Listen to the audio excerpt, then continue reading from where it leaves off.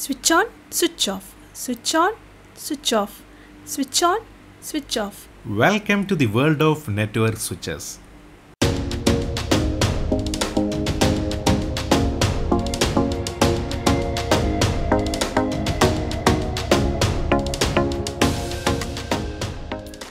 Welcome to CCNA 203.1, Implementing and Administering Cisco Solution, Chapter number 6, Network Switch. In this chapter, we will learn about the network switches and their functionality. And we will discuss about the multiple features of network switches. What is switching? Let's discuss about the process of switching. Now in the screen, we can see 4 electric bulbs are connected to one battery. Each bulb connected to the battery with the help of switch. Bulb number 1 is connected to battery with the help of a switch 1. And bulb number 2 with the help of switch 2. Bulb number 3 with the help of switch 3. And bulb number 4 with the help of switch 4. Now what is the function of switch? When we put the switch in on position, the electricity from the battery is flowing through the bulb and bulbs generate the light. Now on the other hand, when we put the switch in off position, the electricity doesn't flow through the bulb because the switch cuts the flowing of electricity. So that means there is no light from the bulb. This is the simple example of the process of switching. The basic definition of a switching is to forward the data from one place to another. Switch, the network junction box. Why do we call switch as a network junction box? Because, simply saying, switch performs the function of a network junction box. What is the purpose of a network junction box in electric circuit? Its function is to have a centralized connection to the all nodes. In the same way, a switch can function as a junction box in a network. That means it can provide the connectivity to all the devices available in that network. It can be a computer, it can be a laptop, it can be a server, IP camera or printer, etc. Switch function as a network junction box and help the devices to communicate each other in a network. So what is a network? So a computer network is a collection of interconnected computers and other devices that are designed to communicate with each other and share the resources. In this picture, we can see the network switch working as a junction box. All the devices in that network is connected to the switch and switch working as a centralized point of contact. Here the switch helps the devices to communicate each other and to send and receive the data. Now let's talk about the definition of the switch. A network switch is a networking hardware that connects devices on a computer network by using packet switching to receive and forward the data to the destination device. This is the simple definition of a network switch. Basically, it is a hardware that helps to connect multiple devices in a network and switch the data from one device to another device. And here we can see the symbol of network switches. So this is the most commonly used symbols that we can see network switches in any network diagram. We can use these 3 different kind of network switch symbols. And again, the real image of network switch, it is provided here. This is a 48-port Cisco switch. Now let's discuss about the features of network switches. A network switch is a centralized connection point of the devices that plugged into that network. Let's consider the network diagram shown in the screen. Here we can see multiple devices like laptop, desktop, server, camera, printer are connected to a network switch. Here the network switch helps the devices to connect together and communicate with each other. Here we can see that the network switch is working as a centralized connection point of all the devices plugged into that network. Each network data will be passing through the network switch. That's why we call the network switch is a centralized connection point in a network. Switches are the 3rd generation devices. Why do we call switches as a 3rd generation device? Because there is already a 1st generation and 2nd generation device exist. Yes, They are hubs and bridges. When we talk about the Ethernet history, in initial stages, network hubs were used to connect the devices into the network. Even they have a lot of limitation, they were very popular and using in all network. So the network hubs are considered the first generation devices. But the network hubs are very slow and they have only a single collision domain. To resolve this issue, then the network bridge came to the action. And then network bridge are called second generation devices.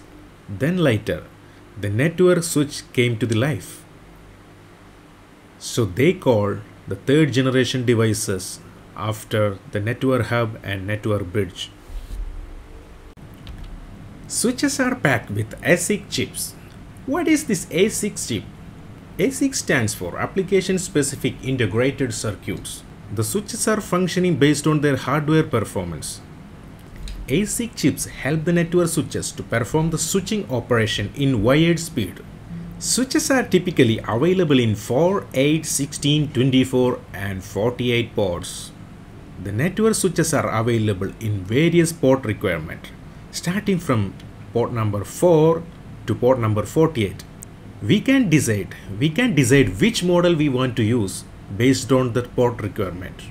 For example, if we want to connect less number of devices, then no need to purchase a 48 port switch because it is highly expensive. So it is better to decide your switch based on your requirement.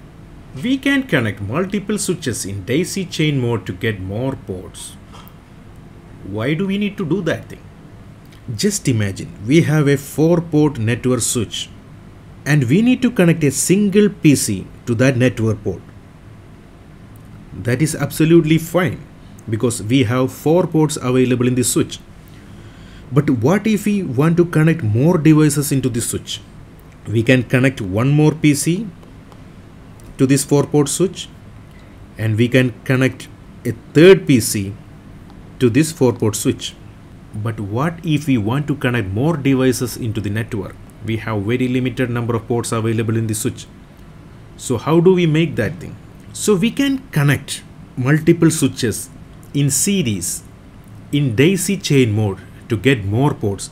For example, we can connect a switch number 2 in series with the switch number 1 and we can utilize this port available in the switch number 2, and again we can connect another switch number 3 to the switch number 2 and use the port available in the switch number 3.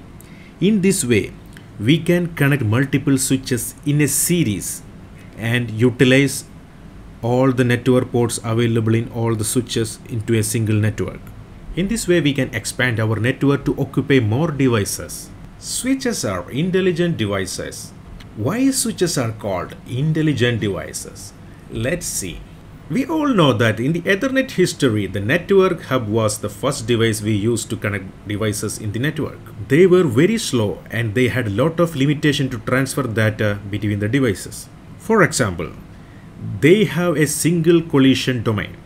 That means even we connected multiple devices into a network hub, only a single device can either send or receive the data at a time. For example, we can see the multiple PCs are connected to a single hub. And we all know that the hubs are the devices with single collision domain. Now let's imagine the PC1 want to send the data to PC5. The network hubs are the devices with broadcasting characteristic. That means even the PC1 send the data to PC5, they are broadcasting that traffic to all interface of the hub. That means the same data will go to the PC2, the same data will transfer to the PC3 and the same data will go to the PC4. But PC2, PC3 and PC4 they reject the data because they are not marked as the destination device for this data. So PC5 is only the one who mark as a destination device, so they will receive the data. And another thing is network hubs are working in the half duplex mode. That means only a single device can either send or receive the data at a time. They cannot send and receive the data at a time. When more than one device try to send the data at the same time, then collision can happen. That's why the network hubs are very slow in the operation. So now we understood that the network hubs are not intelligent at all. because they broadcast the data to all interface of it. That's why we call the switches are the intelligent device. Why we call switches are intelligent? Because they learn MAC address of the device connected to in and forward the package to them. How switch does that? Let's consider a network diagram as shown in the screen. That multiple devices are connected to a network switch and switch is working as a centralized hub for all the network devices. Let's consider a network switch with no device connected into that. In this situation, the MAC address table of the network switch is empty. Now let's imagine we have connected one device at Ethernet 1 interface of the network switch. Now what will happen? When we connect one device into the switch try to learn the MAC address of that device and store that MAC address into its MAC address table. For example, when we connect this device, switch learn its MAC address and store into its MAC address table. So just imagine the physical address of the device is as shown in the picture.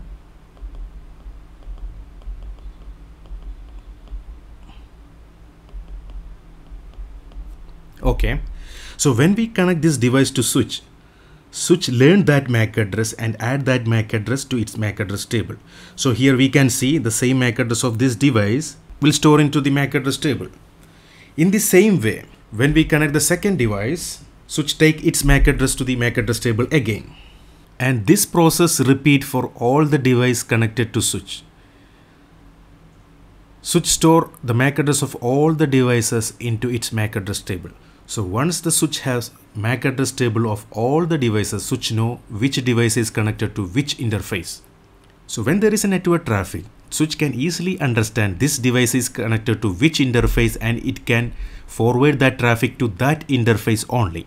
Switches learn MAC address of the devices connected to it. As we discussed, when a device connected to a network switch trying to learn its MAC address and add that MAC address into its MAC address table so that it can easily recognize in which interface that device is connected to. It helps network switch to forward the network traffic to the destination device in an easy way. Switches works at the data link layer of the OSI model. We know that the network hubs are the first generation devices and they are working at the physical layer of the OSI model.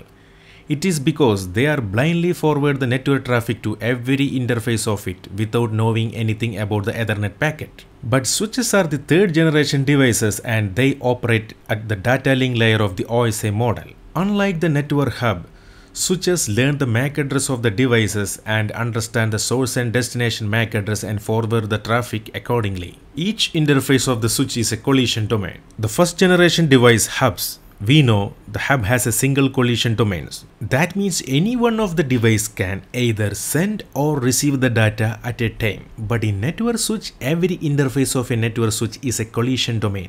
That means every device can send and receive the data at the same time without any issue because there is no a single collision domain. In this picture we can see there are 4 tracks available and each track represents the interface of a switch. Here we can see there are 4 tracks and 4 cars. Each car can go to the track at the same time and come back through the same track. In the same way, each interface of the switch, the devices can send the data and receive the data at the same time without affecting the other interface or any other devices. To explain this in more detail, we can consider the network diagram shown in the screen.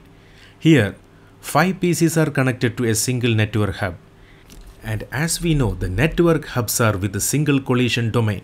That means any one of the devices can either send or receive the data at the same time.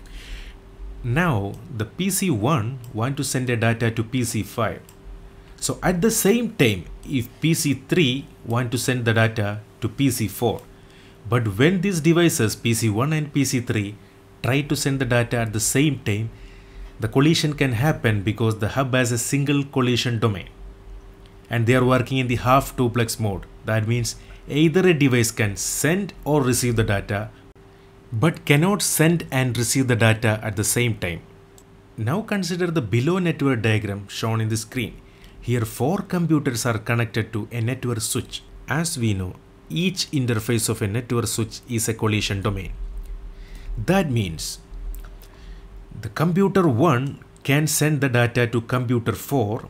At the same time, computer 3 can send the data to computer 2 because they are connected to different interface. Each interface of the switch is a different collision domain, so it doesn't affect the devices connected to the other interface. Switches can work in full duplex mode. That means they can send and receive the data at the same time. So what is the difference between half duplex mode and full duplex mode? Let's discuss. Now in this image, we can see there is a computer 1 and computer 2. Now let's see what is the half duplex mode. In half duplex mode, the computer 1 can either send the data or receive the data at a time.